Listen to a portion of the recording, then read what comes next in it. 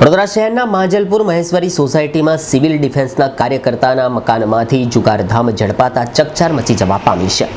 વડોદરા શહેરના માંજલપુર વિસ્તારમાં આવેલ મહેશ્વરી સોસાયટીમાં સિવિલ ડિફેન્સના કાર્યકરના ઘરે ધમધમતા જુગારધામ પર પોલીસે દરોડો પાડીને 11 જુગારીઓને રંગે હાથ જુગાર રમતા ઝડપી પાડ્યા હતા।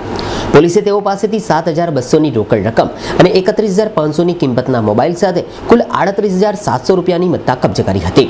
પોલીસે સોસાયટીના રહીશોની વ્યાપક ફરિયાદો બાદ આ કાર્યવાહી હાથ ધરી હતી। જોકે સિવિલ ડિફેન્સના કાર્યકરના મકાનમાંથી જ આ જુગારધામ ઝડપાતા પોલીસ બેડામાં હડકંપ મચી જવા પામ્યો હતો।